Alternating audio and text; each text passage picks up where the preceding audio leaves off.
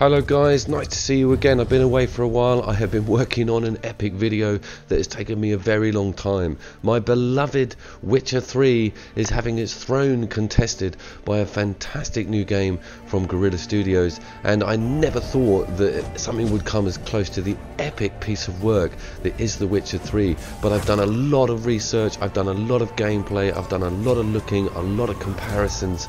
I really think that The Witcher has a new contender.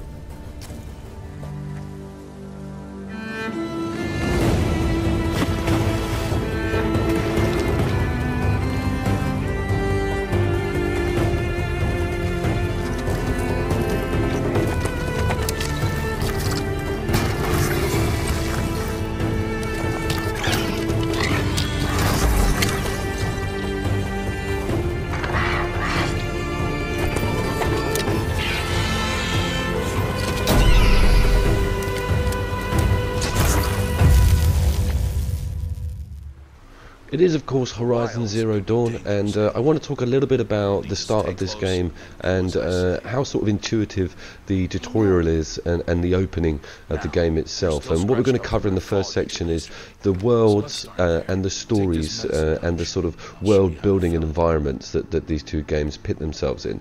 Horizon Zero Dawn's got this very cool coming of age front end story to it, and it does very well to introduce you to the game's mechanics without sort of being too patronizing. And one of the first things you'll notice is how gorgeous this world looks. This is not PS Pro footage, but it still holds up really well. There's some very good effects here on distance and mists, and all these blades of grass are absolutely beautiful. They may taste bitter, but they could save your life.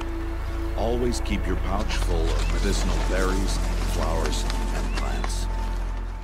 If you want to talk about gorgeous worlds and great graphics, then you don't really get much better than The Witcher 3. It stood head and shoulders above everything else on the open world game series for a very long time. CD Projekt Red have got this doggedness when it comes to creating an immersive and beautiful environment. The palettes and the way the colours look turns this game into an almost moving painting. It's absolutely stunning, and it always has been. It does very well on stuff like weather effects and wind effect on the environment itself. It has a very turbulent weather system, anything ranging from beautiful blissful sunshine to, as you can see here, sort of drizzly, slightly rainy atmospheres.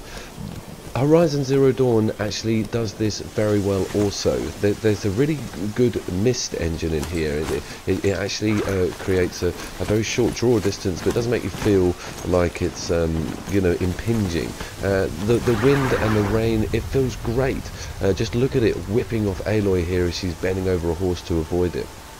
The sunshine and the sort of detail in the distance on these games is phenomenal. As you can see, you both have mounts, and they both really have so much similarity. Extra kudos here for this classic lightning.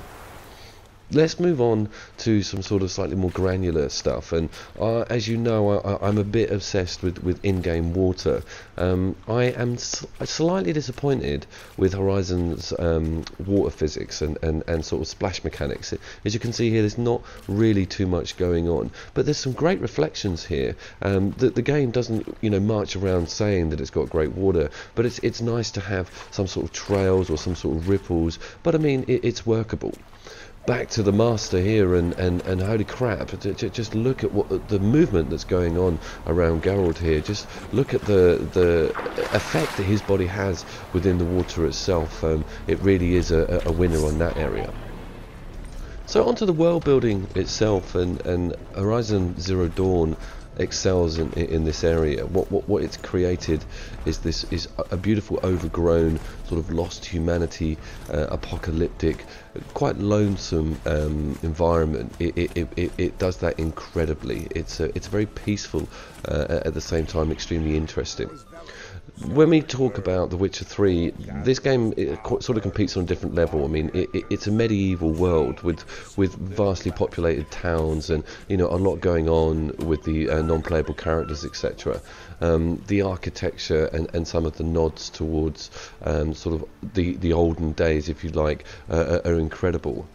Horizon Zero Dawn doesn't really attempt to compete with this. It doesn't need to. It's in populated environments and villages all have a sort of set theme. It's a tribal thing here. It's all very wood based. It does carry that very well. Things are quite desolate and desperate in the Horizon Zero Dawn world, and that's something I want to cover. Is that it does achieve this fantastic apocalypse where humanity is really drawn back and nature is really sort of taken over. The game does wash over you with this beautiful, peaceful desolateness. You post the notice? I did indeed. Hands of Sidaris, mercenary captain. Know of a monster that needs slaying.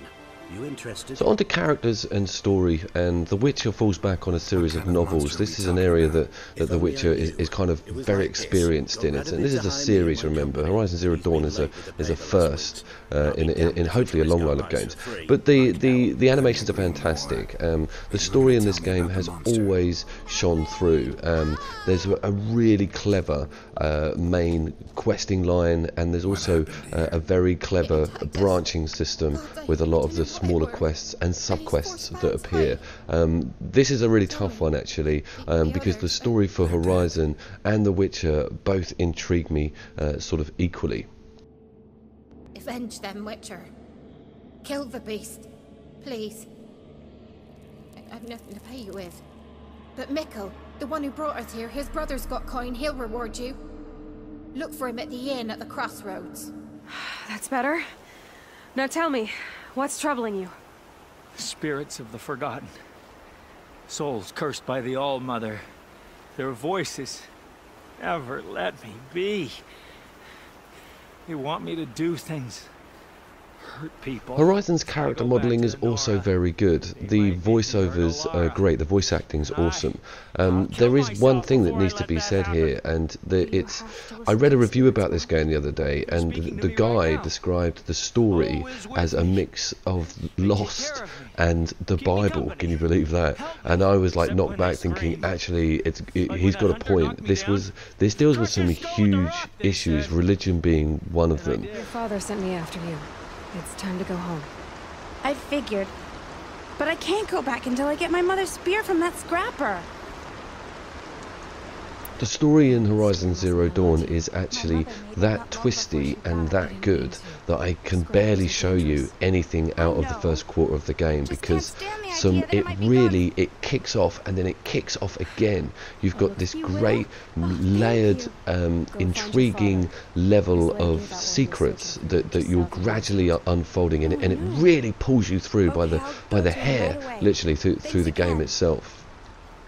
So I wanted just to take a quick minute to talk about sort of questing systems, and particularly subquests, and particularly the contracts in The Witcher. And I fired up The Witcher to get footage for this comparison video actually, and there was a monster contract that I actually hadn't done, and I was like, okay, wicked, I'll pop that on and see how I get on. I got drawn into this cave, as you can see. I actually had to go underwater. You know, I popped up in this what I can only describe as kind of like a hive, and there's these egg sacs in there. I'm doing this whole sort of detective mode thing. That's something I'll get onto. Both games have this sort of special vision. That's quite parallel, to be honest.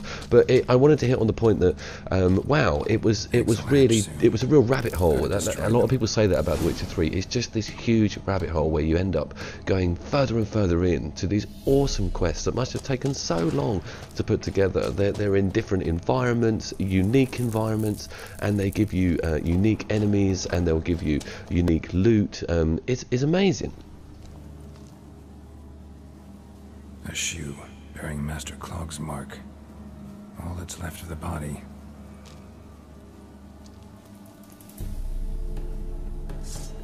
Ericus, a venomous one. Sort of back to the unique loot point as well.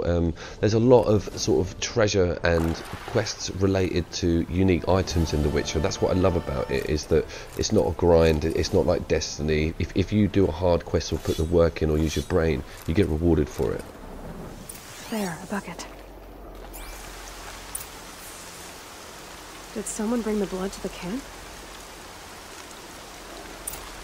So Horizon's main character Aloy also has a sort of Witcher vision equivalent, which allows her to sort of track paths, and it allows you to tag enemies and to look and see the route of an enemy or where it's going.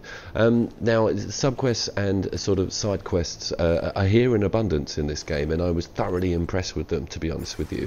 They are in the form of errands and sort of side missions, etc., and they're very good. They're very detailed, and they run in the story canon in a way that gives you just a little more nugget of information, and or even a little bit of backstory about a character, etc.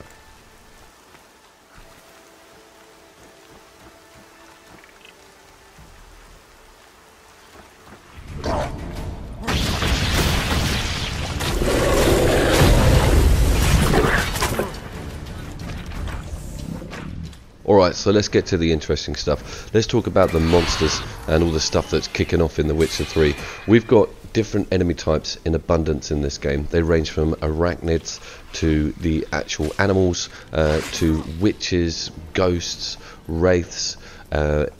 Everything is in here from a sort of Tolkien-like universe. It's awesome, and the woods are just full of scary stuff. They all have their sort of strange nuances when it comes to combat. You can get attacked in groups, you can get attacked by humans. These are actually quite difficult. They require some sort of counter to get past their shields, etc. They've all got their own rank. You've got humanoid-like scary hags that are sort of water-based, that come at you with God knows what. You can actually pull the tongues out of these things.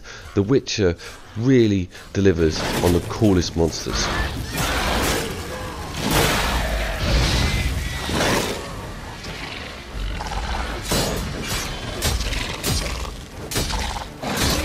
It's time to make your first kill, Aloy.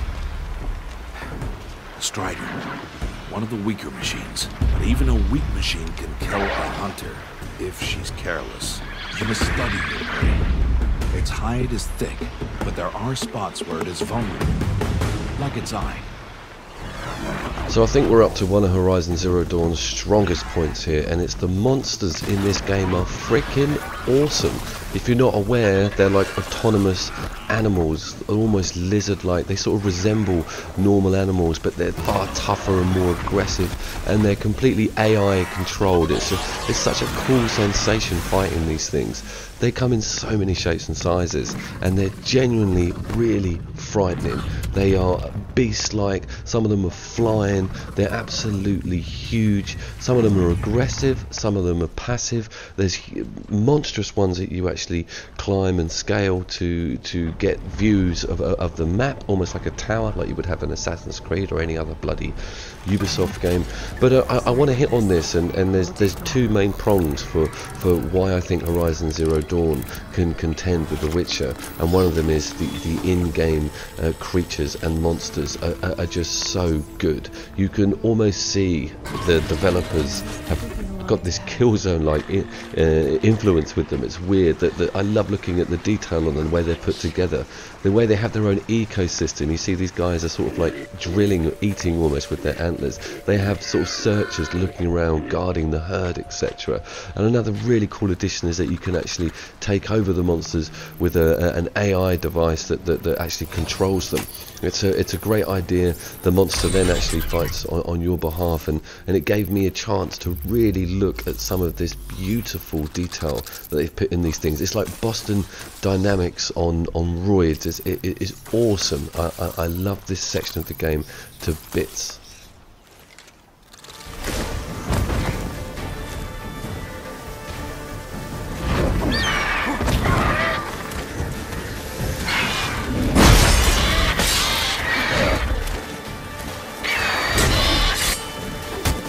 Okay, so let's talk about The Witcher 3's combat, and it's surprisingly deep for a game of its magnitude.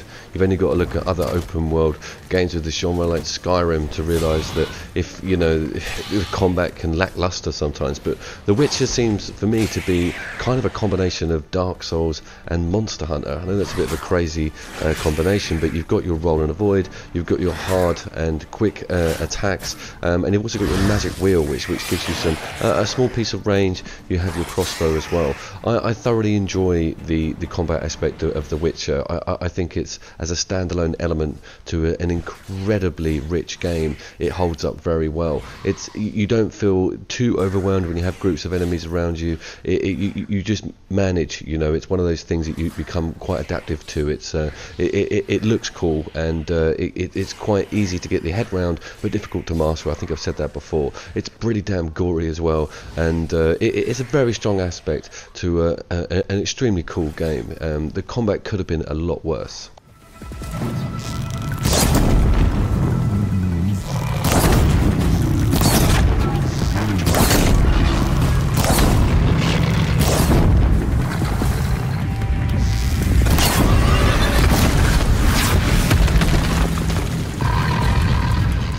So it's the second prong of attack in Horizon Zero Dawn's armory against The Witcher 3, and it is of course the phenomenal combat system in this game. It hinges upon innovative weapons, fantastic enemy AI, and a massive variety in attack pattern on the stuff that you're fighting. These things are awesome, they are intelligent, they are ruthless, they are mean, it's hard, you have to think, you can't track an enemy in regards to locking onto it, you have to have your wits about you the whole time. There's a really smart slowdown mechanic that's opened up very early on in the game. It's a very good idea that developers put that in. Actually, it allows you a little bit of thinking time when aiming, but this whole dodge, roll, avoid, counter attack, there's also melee in there. It totally shines. The monsters themselves are so daunting. If you look on them, you can see they have these vulnerable patches on them.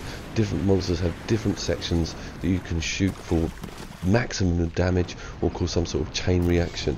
There's also different element types with freezing, electricity and fire, and this game just keeps on giving for me with the combat. It definitely beats The Witcher on this front.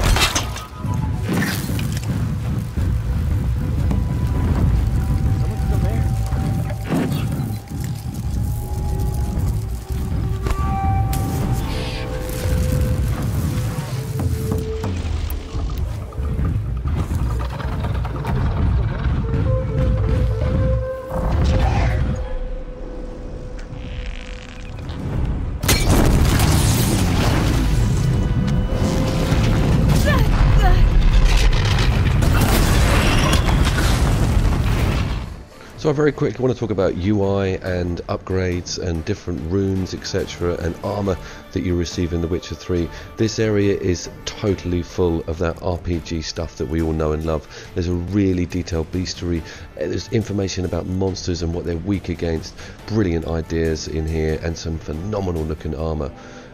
We do have a little less in Horizon. There is some cool armor, they come with their stats, you need to collect particular rare items to make them, but there's just not that mix and match variety that you see with The Witcher, and the same kind of applies with the weapons. But the weapons are far more interesting, they're more out of the box when it comes to usage and sort of wear and tear, etc. I think I'm going to get to my closing comments on this, and I'm going to say that if you're looking for a fast-paced, beautiful open world set in a dystopian future that excels on combat and a lot of fun, then go for Horizon. But I think we all know this, and I'm going to say this now, that The Witcher is one of the best games ever made. It's a bit like that grisly old man strength, you know. It's not going to be toppled for a long time, and I think if you're into The Witcher, then Horizon is a complete no-brainer. I hope you enjoyed that, guys. Love you and leave you. Take care.